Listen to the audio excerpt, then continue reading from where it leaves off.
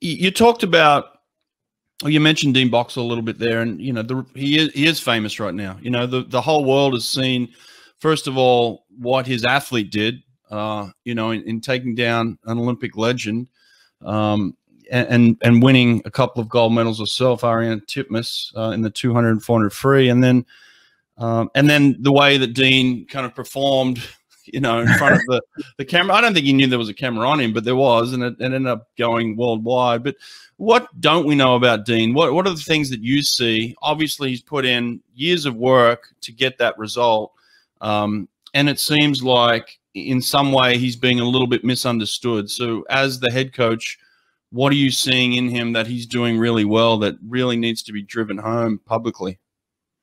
Well, firstly, I think his behavior, or what we call his exuberance and his celebration of his athletes' performances, is well known. It's not a secret. He does it at local level.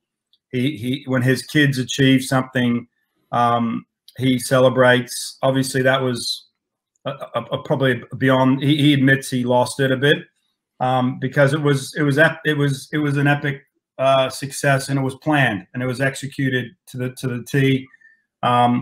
So from a perspective of him locally at a local Queensland State Championships, he runs up and down the pool, he swings his arm, he's always doing things like that. That's his personality. On deck coaching, what you need to know is this guy is an exceptional, detailed, driven coach that I love going to his program and watching him coach. So my role, I'm fortunate. I basically am employed when campaign's not on. I travel to all the performance coaches programs, so I rotate around. So I'd probably be at his session every third week on a Monday afternoon, and be there on deck. He gives me a stopwatch. Well, I have my own, but he always tells me I don't know how to use it. But anyway, he says, I need you to time that lane, and he gives me something to do, and I get to watch him at work with his whole squad. And he is across everybody, so that in detail, his session presentation, he writes it up, he talks to his group, he gives them the detail. And then during the training session, he might be working with the middle distance group, but the sprinters are over here, and, you know, form strokers, or he's got them split up into groups. He's got Maxie, who's his assistant coach, who works with him.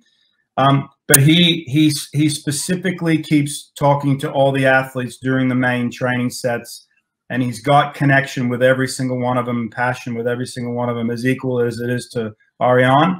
And he's a very well planned, very well detailed, very knowledgeable person. You know, if you don't want to get into a guessing game with him about movies or songs or anything like that, he loves playing music and getting you to guess the band and the song and play with him. He's very, very, very clever.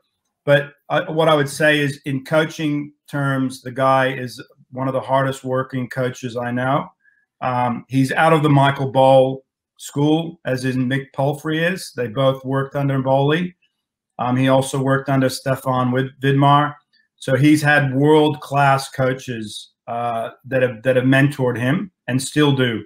And the one thing, Dean, is very humble. He will come to you and he will ask your advice on things. He is not a know-all. He's very much, he wants to know what I think. He wants my feedback on technique. He'll ask me to work with some of his breaststrokers, for instance, and ask me about the technique. Or he's very humble and he very much wants to learn. And yeah, I can't speak highly enough of his coaching. And yeah, you know, like his celebrations were an example of how we all felt, to be perfectly honest, but we just don't express ourselves that way.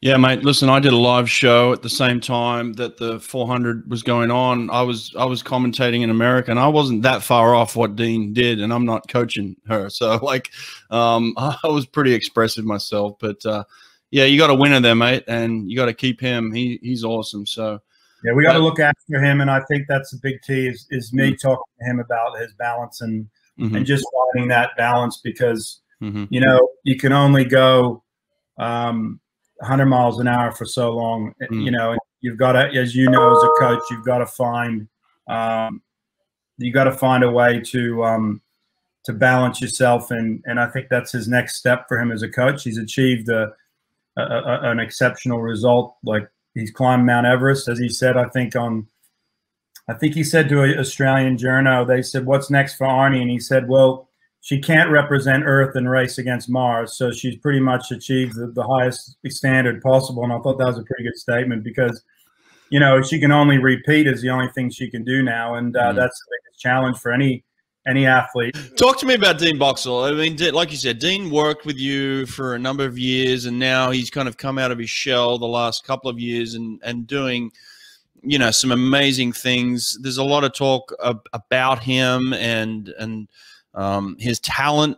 What is he doing well? What makes this young coach so dynamic and such incredible results at this Olympics especially? I know Dean very, very well. Like, I coached him for 2 or 3 years there when I was at the Valley Pool. And then he coached alongside me for 6 years at St. Peter's. He was head of the age group program there, so I know him extremely well.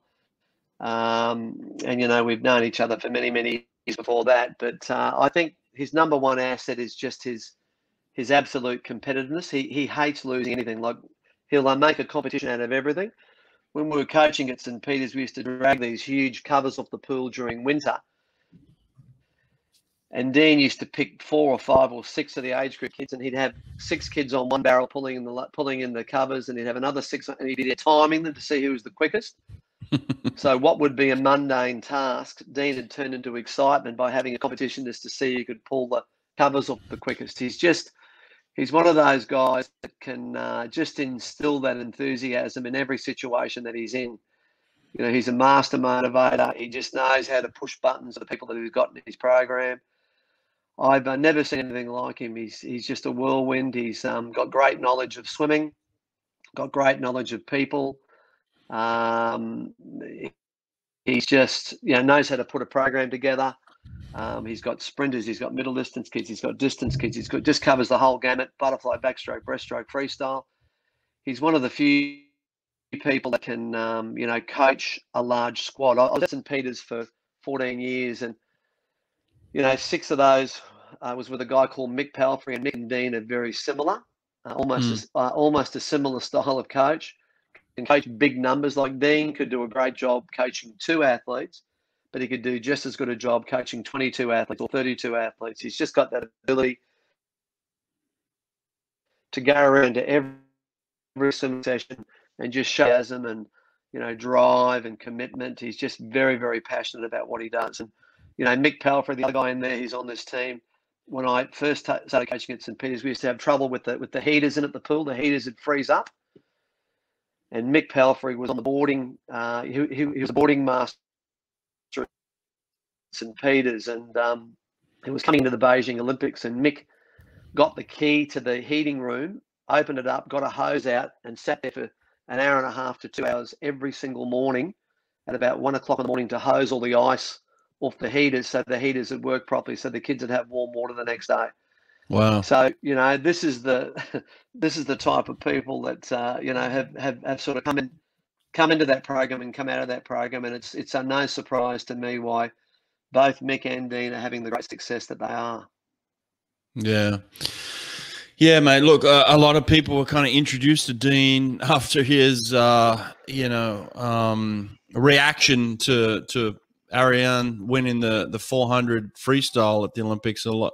I mean, the world was introduced to Dean Boxall at that point, but we've known him for a long time, and his passion. And, you know, it's nice to see a coach having that type of emotion. Most coaches keep their emotions in, but for him to let it out like that, it really meant something, didn't it?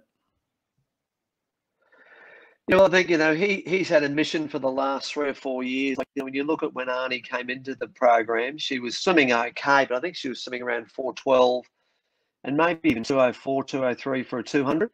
So she was swimming at a reasonably solid level for a 15-year-old girl, but nothing outstanding. And, you know, Dean had this goal, he had this vision of where he saw Arnie going, and probably not a lot of people believed